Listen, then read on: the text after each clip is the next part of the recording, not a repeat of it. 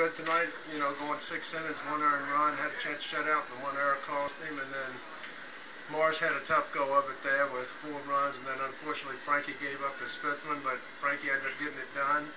I thought Torres was really good for his Double-A debut. Hit a couple balls hard, got on 4 times, made some things happen.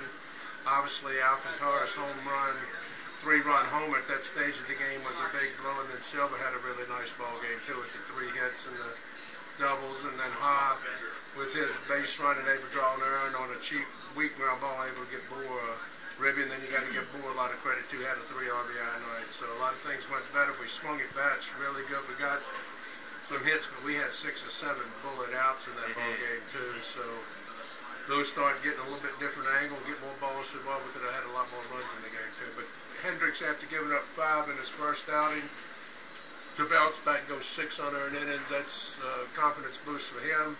And he worked at a really good pace. The game was really breezing along to about the bottom of the 6th, top of the 7th, but he got him a win. Frankie gets a save, and the Smokies get a win. So that's really important. After losing 4 in a row, to bounce back and be able to win 2 in a row is really nice for us.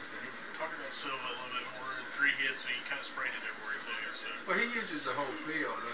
He both 1 deep to left, 1 inside the left field line, hit hard.